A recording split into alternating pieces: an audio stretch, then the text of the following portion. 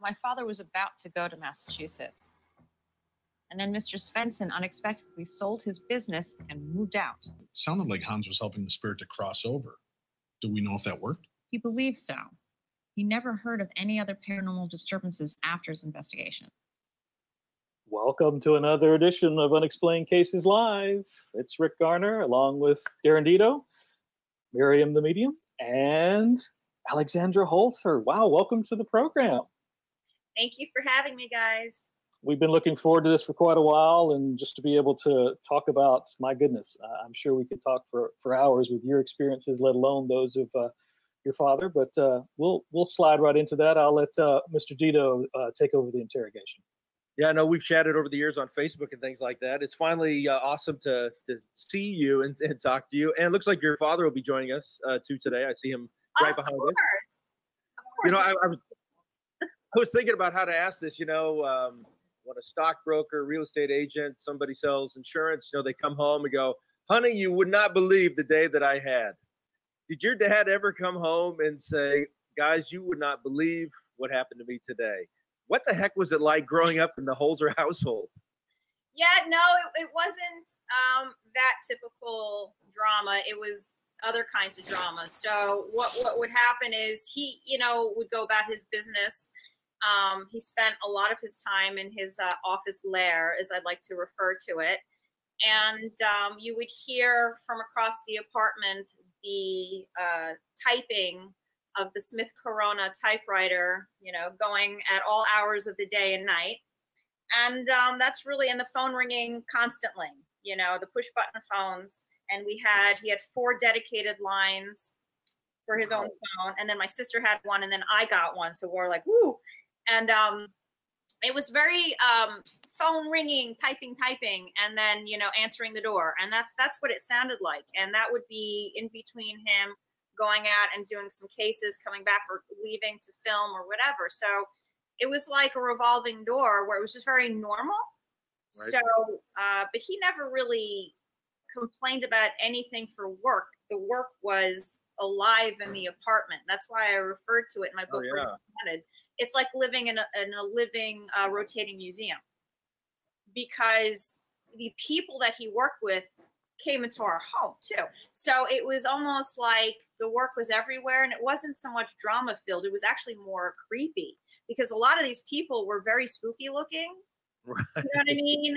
I mean, some people would come in with these interesting outfits, or they'd smell kind of like musty, like they were in a museum in a sarcophagus for too long. Like it's like weird. A weird vibe.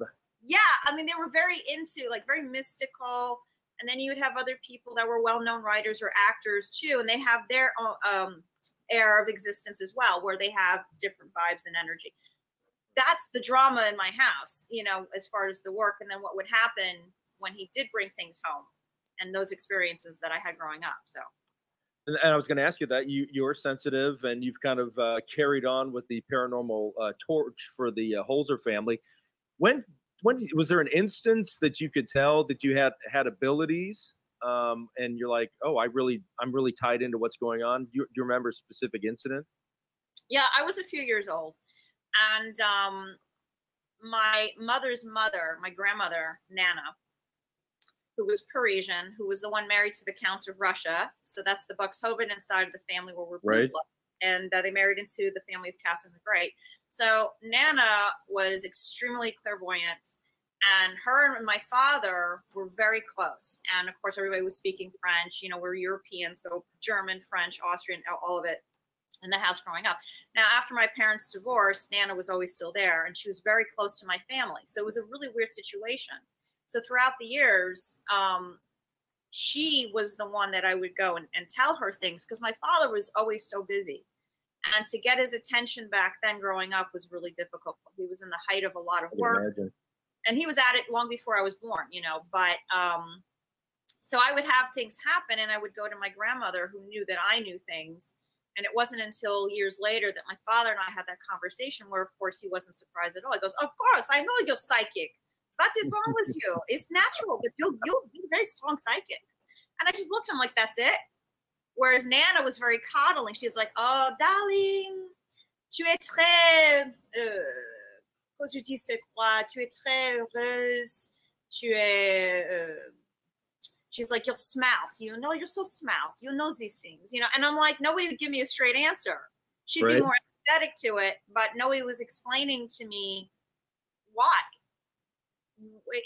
You're telling me it's normal because this is the environment, and even including my mother's mother living with us half the time. Right. It didn't matter. Everybody was still like in this weird psychic world / ghost hunting world where everybody still came together and it was normal. But if you take that outside the apartment and you apply it to private schools growing up in Manhattan, it didn't go well. I was like, what is it, from the Addams Family? I Was Wednesday. Was that her name? Oh yeah, it's right. Wednesday Exactly. I swear to God. And, you know, so growing up with that, can you curse with your program? Oh yeah, you can. All right. Yeah, go for it. Okay, awesome. Thank you. There we go. Yeah. So, we got that out of the way. That's my exorcism of today, to say the word fuck. Now, yes. So growing up that way, so you take that environment and then you put it into Manhattan's private school, and I was a freak. Nobody really understood me. Nobody knew how to communicate. So I was always pulled into the misfit kids, the ones that were either weren't popular, you know, so for whatever reason. Right. And that's how that all kind of was for me. So from that environment. Well, that's too bad. Well, now as you got older and now you into adulthood, you've written a lot of books. You've done investigations yourself. Is it become a passion like your father? I mean, can you tell it all that you're like, well, I'm really into this like he was?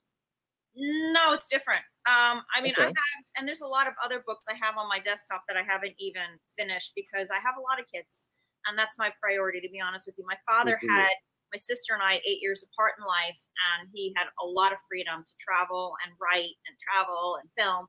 I don't have that luxury. We have to work, we have to raise the children, and that's pretty much most of my day.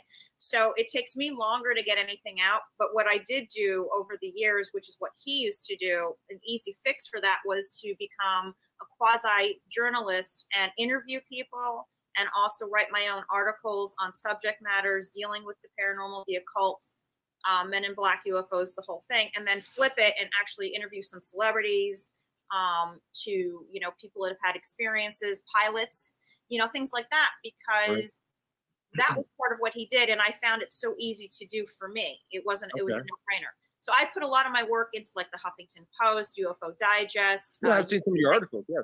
Yeah, so that's how I had filled that need to get that kind of idealism out there, and theories and perceptions of the work continuing from my father. But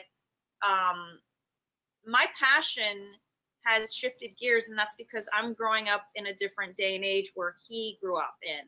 So I cannot possibly be a carbon copy of that because our environments are very different. What's going on today, and even a few years back, has really flipped and changed a lot of perceptions for me, including the history that we're taught in school for what our civilizations are, to me, are no longer true. They are falsities, and I feel we have been lied to as a society and culture of where we really come from and who we are and what was here before us, and not that long ago. And yeah, it goes into maybe mud floods and conspiracies, quote unquote, but they're really not. And I've done a lot of time and research. My husband and I have been opened up to this subject matter, which my father would have been very involved with because it deals with Tartaria. And what does that mean? And other civilizations. And what we refer to, and this is going back into the 50s, there have been a lot of interviews of doctors and scientists saying that there have been ancient civilizations before us that predate possibly mankind as we know it, and who was here before us, and other species from other planets, like alien. Yeah, okay. Yeah, other types of species, and so my father's work also dealt with history. He was also a professor for a long time. He was an avid collector, and picked up every single book there was. And he always had this issue with how the history has been portrayed, including Columbus, that he was not the first person to discover America, and who was here before that. And so he had dedicated a lot of books towards certain areas of our world about the history and ancient civilization, which does parlay into the paranormal, because you're dealing with other life forms that have been here where we are now and not that long ago, potentially. And that leaves impressions behind, just like a ghost, just like somebody that was here and is no longer here, but is still in that same, occupying that same space because they're trapped and can't move on. Other impressions have been left around as well, and artifacts and other things like that. So his work today would definitely be parallel to where I'm headed with the work and curiosity of who are we? Who really are we? You know, I mean, it's like, so the passion is there, but it's more of a intelligent questioning quest to understand who are we as beings, instead of trying to figure out, is that really a ghost? What is a ghost? Ooh, you know, I'm so scared. We're so beyond that at this point, and we need to be, because if we keep replaying this over and over again, how much more do you need? You're going to have skeptics, you're going to have believers, and you're going to have people that are fence sitters. At the end of the day, you don't always have to have a personal experience to believe. You have to open up your mind to the possibility that things do exist, they do happen, that you can't always have scientific proof for, that you just don't have an explanation for. And that goes into another category of unexplained files that are either this or that, but there's no definitive answer to it. So that is an acceptance that you can't prove every single thing. And that doesn't mean that every single thing still doesn't exist and that it's not real. A lot of things in the world that we don't know about, you know what I mean? I think that's very interesting. Speaking of your father, I know he's behind you there in that portrait. Passed away, what was it, about 11 years ago, I think it was? Yeah, 11 years ago this past April. Oh, wow. And so, but he may be gone, but maybe not gone. Tell me a little bit about, there's things that happen in your house and areas where your dad may be kind of still with you guys, I guess, so to speak. Yeah, no, he's, you know, listen, and so many people around the world have had the same experiences where they lose a loved one or somebody close to them in life, or even a pet.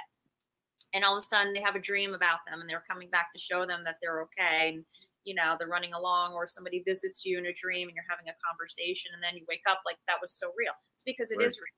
Because when in our subconscious, when we're in our REM cycles and we start to go into a heavier sleep, a lot of times the visitations come because they know from where they are, from where we are here, that that's the best time to have that conversation and to give messages, or just to check in, or to be there and let us know that they're still here. It's just in a different form.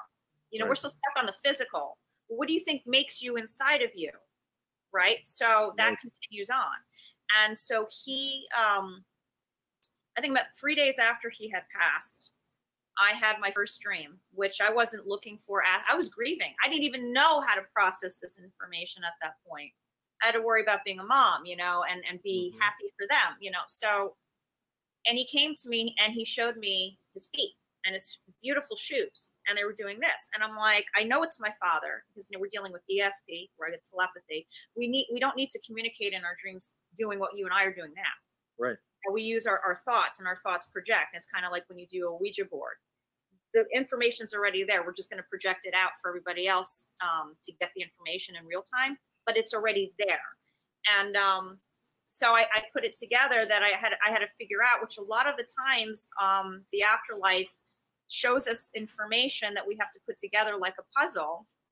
And what ends up happening is you have to piece it together. They just don't come and tell you everything. It doesn't work that way. If that was the case, psychics would be winning the lottery every other week. That's true. You have to work at it. You have to really put it together. And he used to love dancing back in the day. And in Manhattan, they used to have the big bands playing. And he used to love playing and doing the bebop and everything with his lady friends. And so he couldn't dance towards the end of his life. He pretty much couldn't walk anymore. And that was one of the biggest problems for my father. Was he was a mover, he was a shaker, you know, and especially in Manhattan, you know, he was always out and about. Yeah. So he was showing me, I'm back up and running with my dancing shoes, and I am doing okay. And that was 3 days after he passed. Wow. That is so cool. Wow, that's amazing. And then you said that every once in a while he may nudge a book or something if you're having a conversation about something. So you know, it's like, so what I was telling you earlier, so in our bedroom, my husband had built this really cool wraparound bookcase around the walls. And, you know, he had written 145 books. Plus, he was an avid collector of anything out there published during his time as well, the predecessors during him and so forth. So we really have this huge collection. And there are moments where we'll be having a conversation, whether it's work related. And for us, our work deals with the environment we're living in, with being empathetic to it, and history and our loved ones and the afterlife and all that stuff. So, of course. And we'd be in a conversation, and all of a sudden, one of his actual books that would correlate to what we're speaking about. Yet again, you've got to put that together. So first, we're like, "Did you just see that?" So, like in one instance, my husband, who would be on the computer, hears it. I'm over here. I'm seeing it. So the book goes just enough out. So the bookcase is like this. Here's the book is sticking out. So I see it, and he's like, "What was that?" I'm like, "Did you see?" He goes, "No, I heard something." I said, "That just pulled out." And then we're like, "Well, what is it?" So we're smart enough to know, well, okay, there's a message there. That's obviously Dad. What is this? Look at the title of the book, and we go through it, and like, aha, okay. So all these things are like, it's like a treasure hunt for us, where we have to kind of figure out why he does what he does when he does it. Right. And there's other things that are going on over the years where we've actually created a clipboard where we're charting and documenting the noises and the times that it happens, and actually have our own experiment in our room over the years. So it's really bizarre. Wow. It's not haunted. You know what I mean? It's not haunted. It's just constant interaction. There's other family members here over the years, because we've opened up the avenue to allow everybody in a positive way and in a safe way, because we do have children in the house to communicate with us. So sometimes we might get my husband's grandfather or my grandfather, who was the Russian without country, white Russian. Wow. Very, very well known. So all these different energies. So the sounds in our room are different. Sometimes we'll have a very deep sound to a lighter sound. And I'm thinking, oh, that's Daddy. And then we'd hear really deep ping. I'm like, oh, that's your grandfather. Because you knew who they were in life or their personalities. Wow. Rick, are you giving me the hook already? I'm just getting started. Well, see, I knew that would happen. Basically, you know, that we go down this particular. I didn't even get to the Holzer Files, but okay, that's fine. We can kind of tie that in to where tonight, or you know, what we're doing as far as our remote viewing. The Morris-Jumel Mansion looks like a very cool, kind of scary place. That's where we're going to do our remote viewing. Alexandra, why did you pick that location for us? Well, I've never been there, mind you. Oh, really? Nope. But it doesn't mean I won't be. If I'm meant to be there, I'll be there. You know, I'm not, there's so many places to go, and I'm not going to get to everything in my lifetime. I'm 49 years old, you know, but. Hey, me too. Congratulations. See, not quite 50. At least look at my hair. That looks like 49 right there. Dude, let me tell you something. Just diet, you know. You don't need, but I did for years. My wife won't let me do it anymore. Damn her. You know, don't you blame her. I'm gonna tell her. Listen, you don't, men, and nowadays to women, did you see the newest thing is they have the hair dye to make their hair go gray. So women that haven't lost their color can go and just make it gray. And I'm sitting here thinking, what the hell's wrong with you? Why do you rock that? What the fuck is wrong with you? You want, I'll give you mine. Have the gray. So there you go. For free. But exactly. I don't know. I lost my train of thought. Celebrity gray. It's okay. Don't worry. I just tap all the time. Mansions, hair color, it all kind of blends together. And but it's like, and it's one of the, isn't it the oldest house in Manhattan, I think? Or one of them, yeah. So being, you know, I grew up there. There are a lot of, and this is everywhere, there's a lot of mansions and homes that are actually not what you think a mansion would be as far as the size of it. So in Manhattan, there's quite a few of them all the way up to Harlem and then down to the tip of Manhattan. And they all deal with, at some point, slave quarters and a family that owns it and runs it, and then so on and so forth. And there's usually death, chaos, murder, deception, because they were living in a time that was very different. And this kind of was like the norm back then, if you will. So they're not very big. as far as what we think of what a mansion would be like. They're usually a lot of them are like brownstones or like mini little colonials that are very grand because maybe they have columns in the front. But the reason I chose it is, well, number one, it's in Manhattan where I'm from. And number two, this was a place that my father did go to quite a few times. And he really did put it on the map as well, kind of like with the Whaley House. And I'm very proud that he was able to do that for the story, for the history, for those that had passed there, pleasantly and not pleasantly. It's a part of history. And he was a movement of that history to put it out there for the masses to start to learn about it. And he did that. That was his work and his voice and his passion and his convictions. So I wanted to choose something that was our home base and something that I knew that he would have been proud to discuss and put more light on it. Perfect. All right. Well, great. Well, so at this particular time, normally we'd be giving some shout outs, but I at least wanted to intentionally mention that this is actually pre-recorded. So we'll be in the chat, but we won't be able to actually give any shout outs live. But of course, for a live studio audience. Exactly. You know, or mostly live in this case. I mean, you know, it's halvesies. But everyone be sure as we start the ride to, you know, keep your hands and feet inside the cart at all times. That's your public service announcement, and I'll hand it over to Miriam. All right, so we're going to do this together, Alexandra. Jump in, interrupt, do whatever you got to do, direct me in a different direction if you want. We're in this together, so let's see how this goes. Okay. Darren, why don't you kick us off? Okay, well, just a brief history of it. It is considered one of Manhattan's oldest homes, built back in 1765 by British Colonel Roger Morris for his family. It was nicknamed Mount Morris. Interesting history there that during the Revolutionary War, it fell to the American side, and George Washington was there with his Continental officers for a short period of time.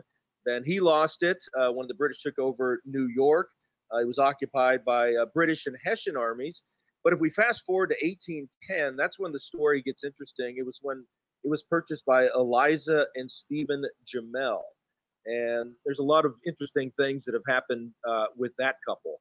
And Stephen tried to be a good businessman, had some issues. His wife was very determined, very successful.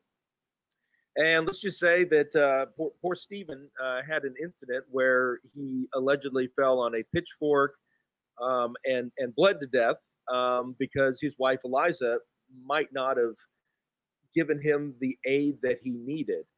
And of course, this is way back when, so stories are kind of, you know, who knows. But supposedly, Stephen is one of the people that haunts the home. Also, there's a servant, I think, on the third floor, and Alexandra would probably know because during your father's work, I know during the seances he had, that supposedly Stephen came through. And of course, I saw the episode on Holzer Files that, I mean, it was pretty chilling what he described about what happened to himself. Yeah, you know, during his work there, he would work with the transmedium. So the transmedium basically is a tool and vessel for the dead, if you will, to speak. And that's how he worked in that vein. And so the medium would be able to transcribe who was at the forefront of the said haunting. Now, there's more than one haunting the mansion, clearly, but the one that's got the most energy is going to come through to that transmedium to answer or to speak or to do whatever.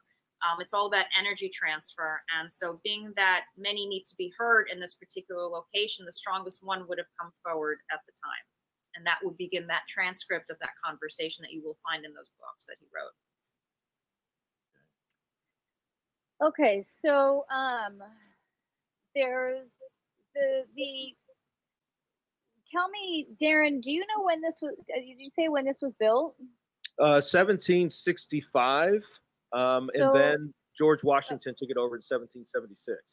Okay, so this is the fascinating part about this property that I'm being told is that there has been an energy in that space that has been kicking people out, if you will. So like this someone so, like I heard you say so and so had it, then someone else had it, then someone else had it, and even though you can, you know, make logic of why it was passed on to other people, there is an energy that occupied this space, this land before the home was built, that lived in this home, that was removing people from the home because there was like, is it vacant right now? No, I think it's like a museum. Oh, it's a museum. It's vacant. Yeah. No one's living in it. I don't think so. So there is this energy that lived there first that was kind of like picking through who they wanted to live there, even though ultimately they didn't want the house there at all, and they didn't want people living on that property. So like a Native American type I was thing? just going to say, it feels a little bit like a tribal experience, where there was, and it wasn't just that there was ownership. This isn't like, this isn't coming from a place of this is mine and not yours. It was coming from, well, let me back up. They're saying it was taken from us. It was ours. We lived here and it was taken from us.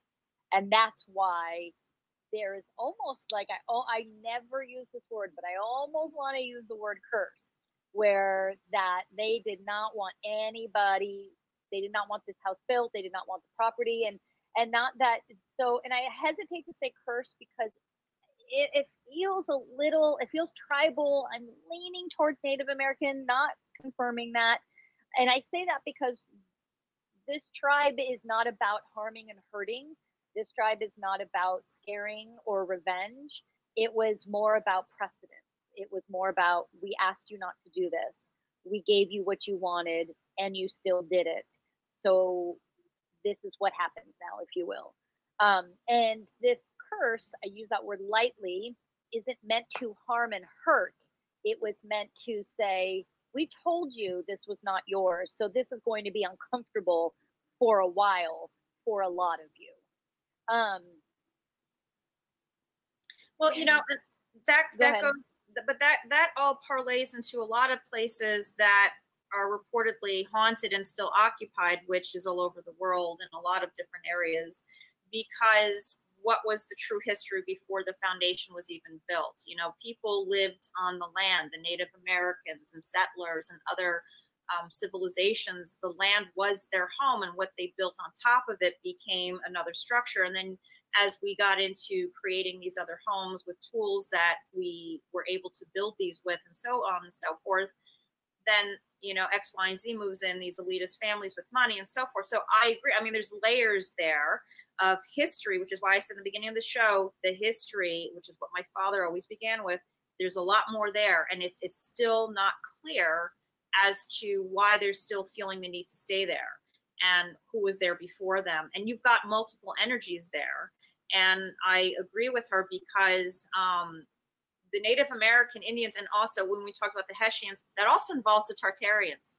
And so there are other cultures and groups that might have stayed behind, and as my father called them, the stay behinds as well, to kind of still be there energy wise. And so a lot of it could be getting muddled up. And then you've got, you know, the Jumel Mansion and that whole family and that whole saga of Stephen and being murdered by his wife. I mean, you've got all this stuff that just adds to what happened before.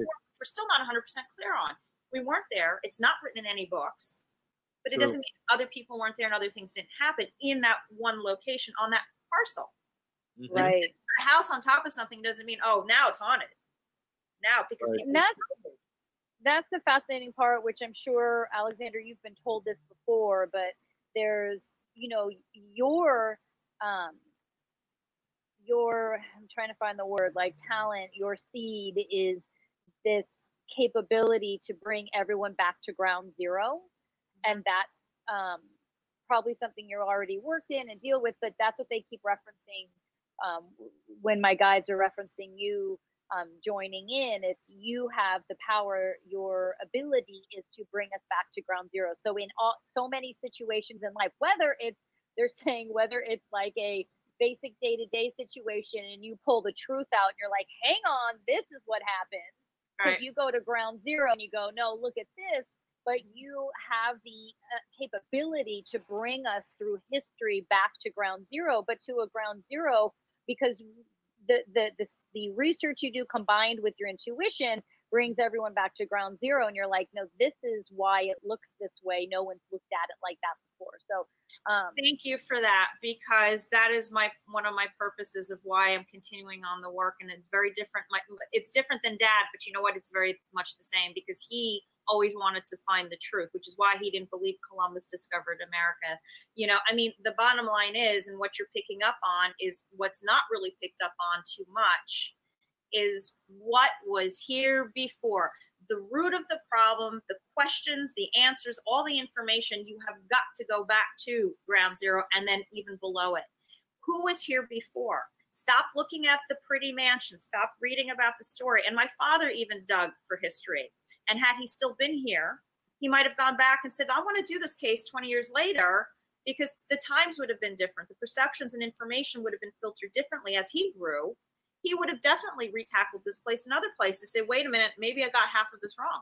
Maybe I wasn't looking in the right place. A true investigator, researcher, medium, all of it is got to admit to the fact that sometimes when we touch on things, we're getting there, but we don't have the actual answer. Sometimes we have to keep digging and digging, which is why you go back to these places several times, and even over a span of years, because sometimes it takes years to get answers. We're in a microwave generation. We want it now, now, now, now. Oh, it's got to be this. Okay, case closed. Absolutely not. There's and more. you know, there's I'm also being told there was the reason why there was this separation, and I know we'll get back to the mansion in just a minute, but the reason why there was this kind of they're saying like separation or hesitancy to latch on to your abilities, your power, your intuition, was because there was such an understanding in your family, whether, I'm not sure if it was subconscious or conscious, that it was so important that you grew into your power by yourself, and that your father specifically didn't want to influence you because he wanted you to be independent of him, with the positive influence of him, but independent of him, because you two are powerful beings, yet very separate beings, that almost, like he's saying, came into the same family to be separate, because the work that you are to do, you already understand, but is so much, it takes his work from here to here, but it takes, at the same time, they keep saying, like, it's so odd because they keep bringing me back to ground zero. It's like your dad's work went up here into the spirit world, but your work is going to actually bring us down to the very human world of ground zero, of facts combined with spirit. So, I mean, you know, your dad's around in here, and he's right there. Like, he's just like, you know, I wanted, it was very important that she came into her power on her own. She knew who she was. She determined who she was. She, you know, looked in the mirror and saw her and knew, I am this. I can do this. No one's validating you other than you. That was really important. So taking that and building on your mediumship, I want to say, because sometimes psychic ability is used, you know, it's kind of loose, like, oh, I predicted an earthquake or whatever. But for you, there's this medium, you know, ship that is heavy and deep, and goes deeper than I think you even realize. But yeah. And I thank you for that. And this is why I don't know where I fit in, including having that show out there and everything. I am really hell-bent on going in the opposite direction with the similar environment. In other words, what you've just said and what we've been trying to do over the years, and what I've been trying to figure out and how to explain it and show it to the masses, is the fact that there's different forms of tapping into information. There's different labels that we've given our names to: clairvoyant, clairaudient. What does this mean? And that's very important, because not everybody has the same ability. Some have more than one. Some have it and are not awakened to it until they pass from this life and have to come back and live it again to understand a little bit more of that lesson, reincarnation and so forth, in your current incarnate of what you have not learned. It's all connected, and it's always moving. It's a cycle. It's energy. It doesn't just die. We don't die. We just don't. Right. You know what I'm saying? So I appreciate you saying that, because I am very frustrated. as a medium, I'm not a conventional traditional medium. I can see and get impressions, and I can look through somebody and know right away if they're bullshitting me. And it's, yeah, people say, oh, you're just a good judge of character. Well, a lot of that comes from your intuition. So if you're a good judge of character, then your intuition is working, you know? There is they keep referencing a bullseye that you, like, they're saying you have, the reason why the struggle's been there, and we can let Rick, we're sidetracking because you're going to edit this, right? There's a reason why they keep showing me a bullseye. Okay, so there's noise and struggle, and what do you do? What's your daily practice? Is it meditation? Is it yoga? What is it? It used to be years and years ago yoga, and okay. But I stopped all that. As far as meditation, what I have been doing in terms of would be close to that is a lot of ESP training and a lot of mind training and focus, where I can really hone in on my environment 24 hours a day. Okay, so here is this is coming from me, Maryam the human, not the medium. I would strongly encourage you to research Guru Singh Kundalini Yoga, as taught by Yogi Bhajan. Kundalini Yoga is going to give you, it's a science that will strengthen and pull out your intuition, your mediumship, and then it's going to give you the physicality to rise above the noise. So for you and I, our noise is psychic and our noise is everyone else's noise, right? And so on top of that, you have children. And so your noise is expounded even more. So what Kundalini Yoga does is it lifts you above the noise, okay? And then it expands your intuition, but it grounds you as a physical human. And they're saying that that's what there's a bullseye they're wanting you to hit. There's a target they're wanting you to hit. Okay. Like I've got your dad who's like right here having a drink. And then I've got your guides. Okay. So like here are your guides and here's your dad. And to be fair, I don't do research. Of course I understood who your father was, but I didn't anticipate him coming through, but he's through. So we got him and we got these two guys, and there's this bullseye they want you to hit. There's this mark they want you to hit. And that's where this struggle came in, because the struggle is creating this the struggle is bringing you closer to this bullseye, this mark. And the mark is who you are and why you're here. And this is only for you to determine. Kundalini Yoga will give you that. Now I'll send you the link, but then of course, your daily practice is yours. So it's going to be whatever suits you, not what anyone else tells you. It's going to give you a path. It's either going to lead you down the path and you're going to jump on it, or it's going to lead you to where you're supposed to be with your daily practice. Right. You have to rise above the noise, they're saying.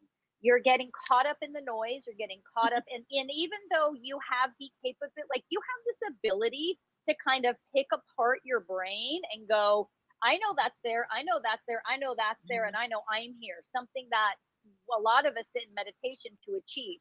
You have that capability even without a daily practice, but a daily practice is going to have you sit in it without you having to pick it apart. You'll just be able to see it.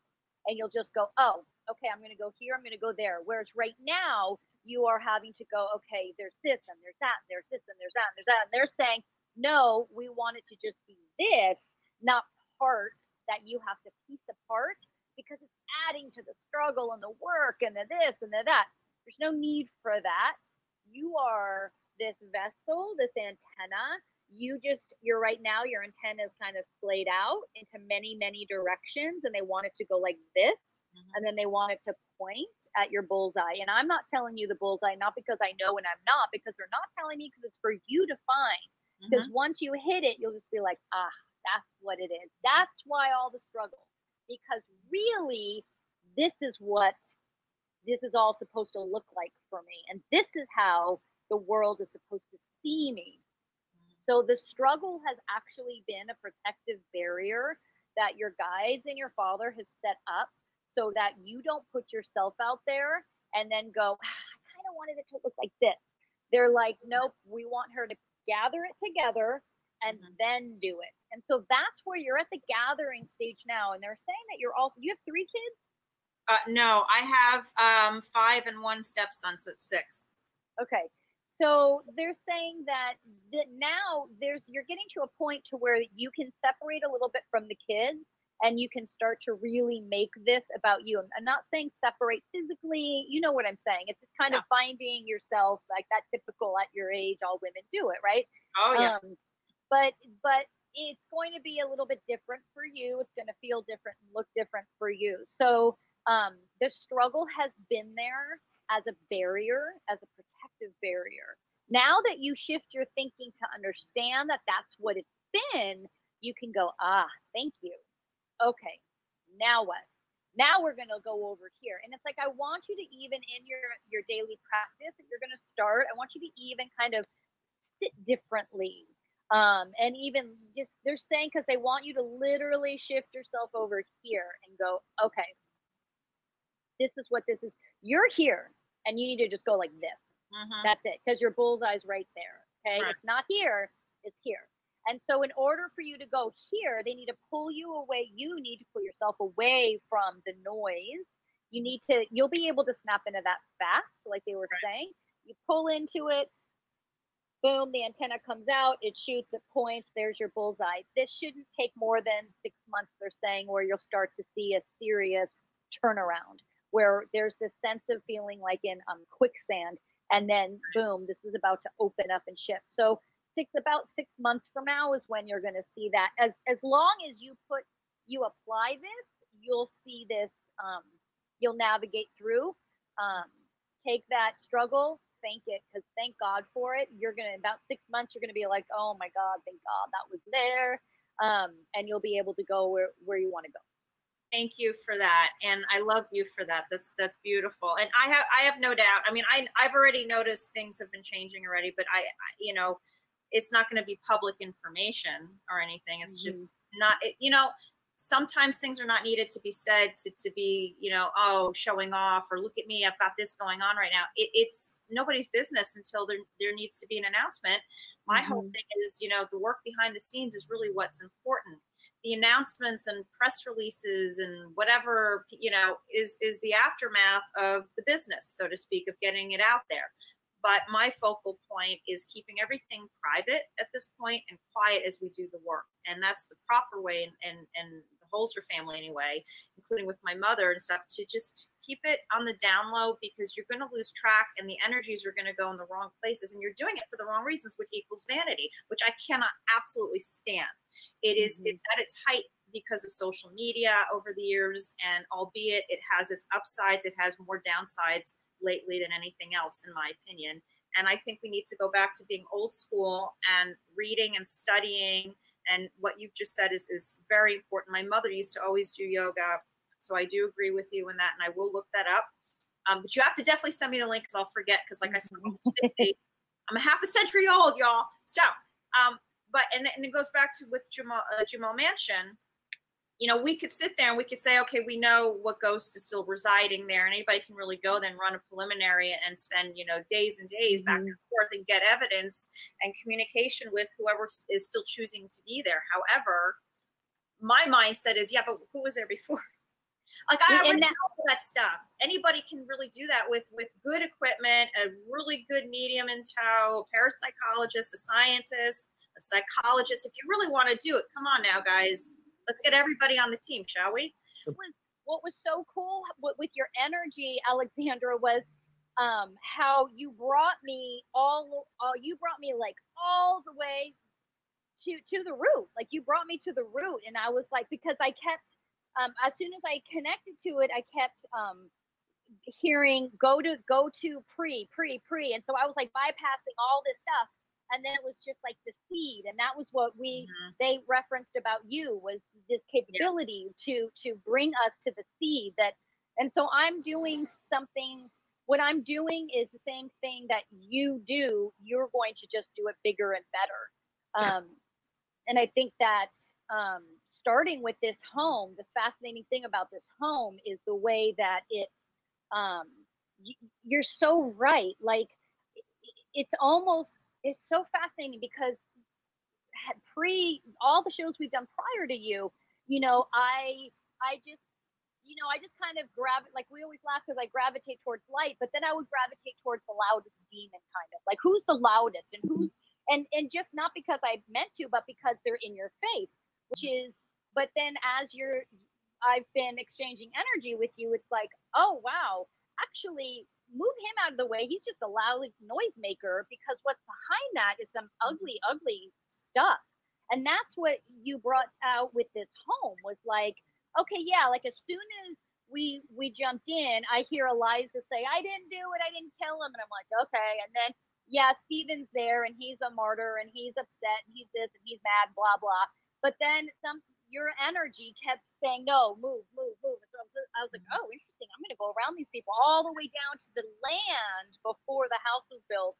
And then that's where it all started. So it's, you know, it's the surface stuff. It's like in life when we're of the living, we have drama in our life, and there's mistakes that are made, and there's hardships, and then there's positive moments, and there's upheavals, and then there's again positive moments. You know, it's a roller coaster ride in every generation and every century.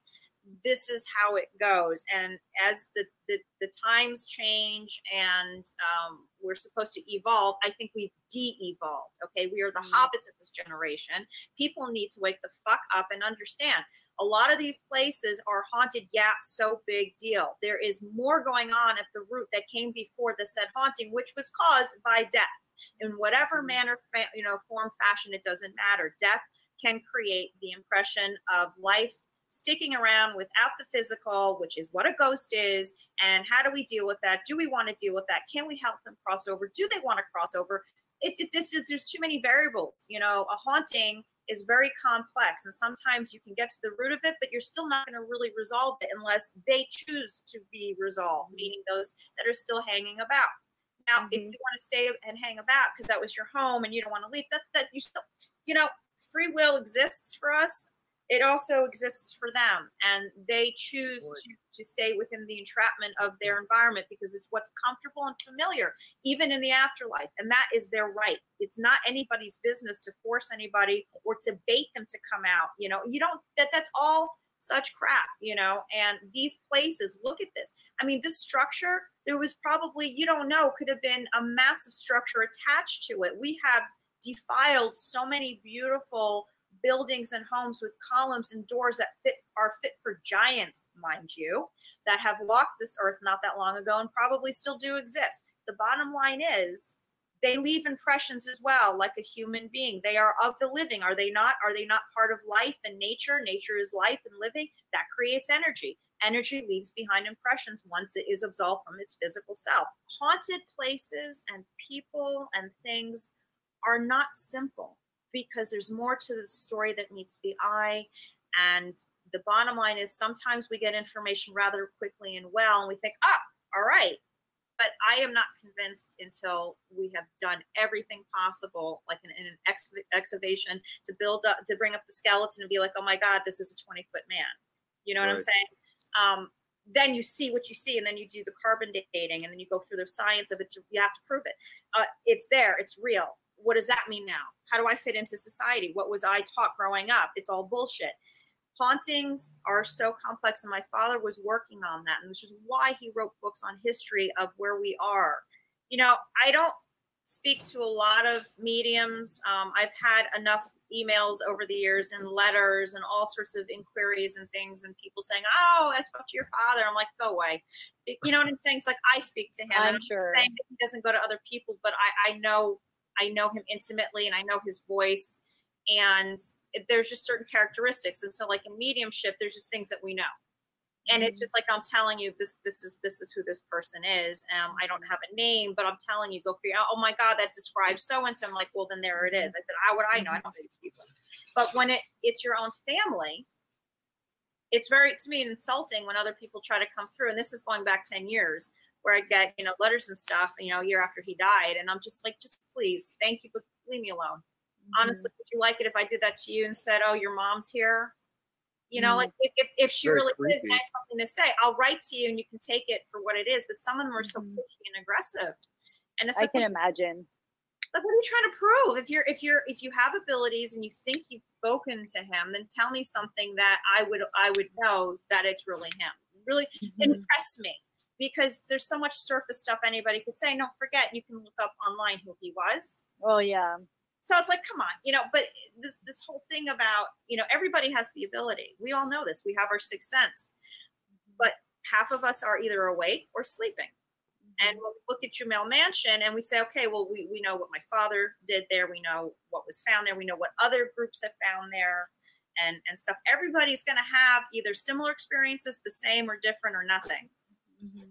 It really depends on the energies there, if they're going to come through and want to communicate or not. You can't just have a ghost on demand and say, well, I'm filming, so you better go up. That's right. You're on deadline here. Get your shit together. What is it? Is there anything, is there something specific that you would like to know or look at or feel right now with Jumel Mansion? Is there something you've wondered or anything? Yes, I want to know who was residing in that space, in that environment, along with the madam, and hopefully Stephen's moved on since then. I want to know who's there that was not of that period of time that have died there. I want to know who was there before. Were they a Native American with their tribe? Was there people setting up camp in that area, on that land, with, you know, a different background, so to speak? Who's there now? Who's still lingering there that is intermingling with the storyline of what we all know to be famous today? Okay, so we're gonna go back to that tribe, and I'm just right now going to reference them as a tribe until I get really clear on if I get really clear on who they are and what they were about. But so what happened is so this tribe that originated there, they're taking me all the way back to like pre, like cowboy Indian and even beyond then. They were living peacefully. The white man came in and took from them and said, you know, we now want this. And they tried to negotiate and they couldn't because the white man refused. And so, again, they're wanting me to say, we don't curse. So it wasn't that we wished ill on them. We simply stated, you took something that you weren't supposed to take.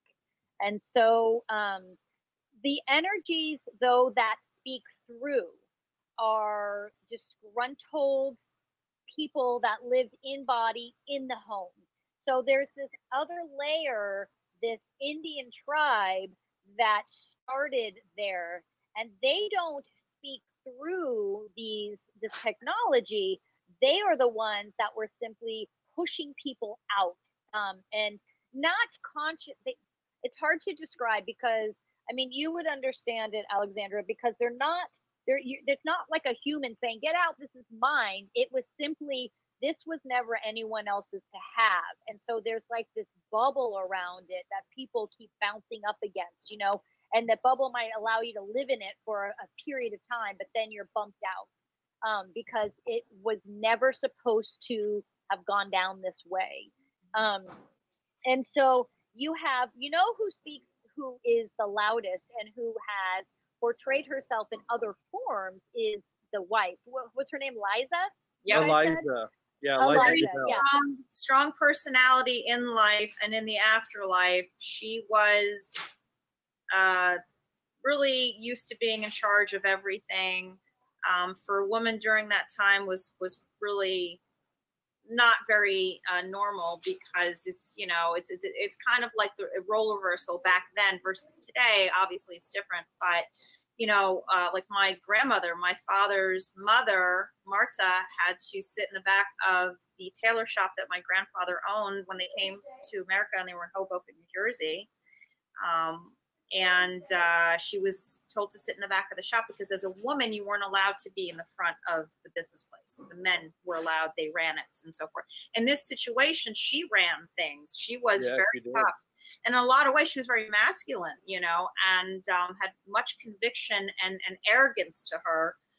So I often wonder if she was influenced by another energy in that house that we don't know about or really touched upon, which goes back to what we're talking about now. Who was her influencer to do the things that she did, which were absolutely horrible?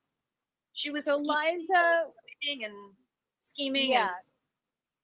And she was everything that you've already alluded to, but she's the one that speaks the loudest and comes through.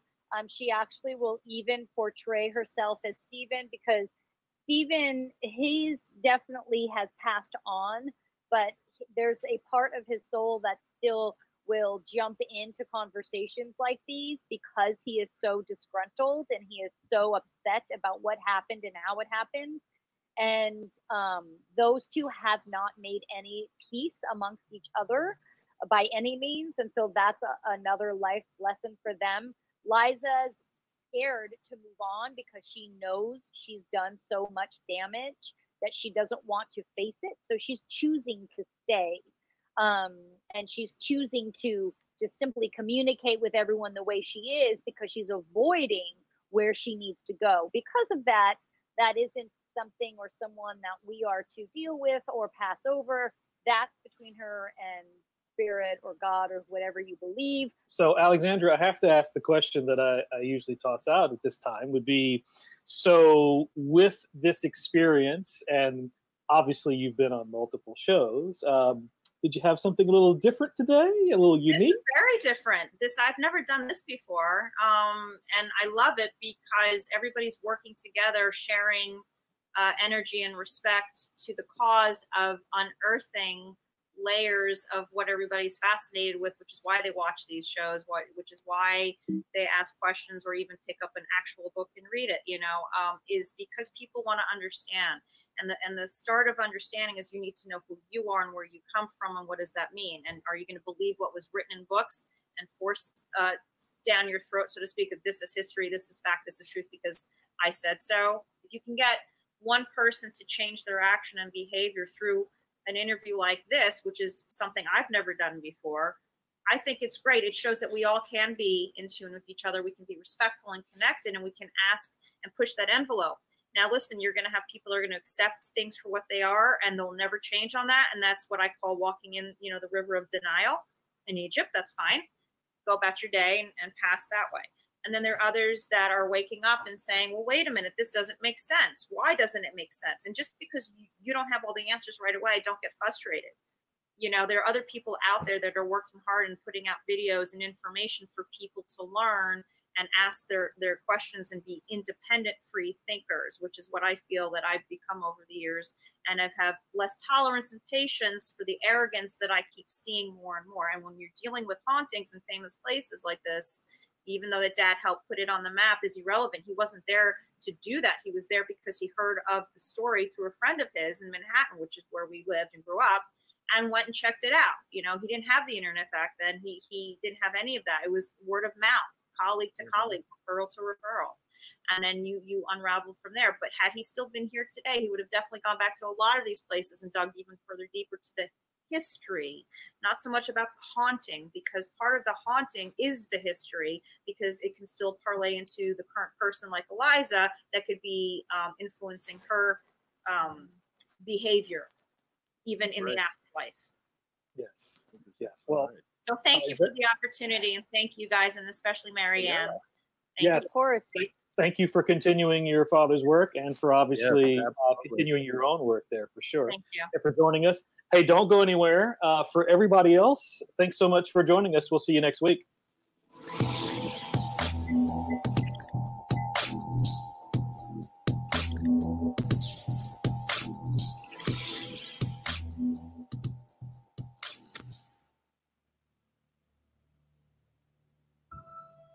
Thanks.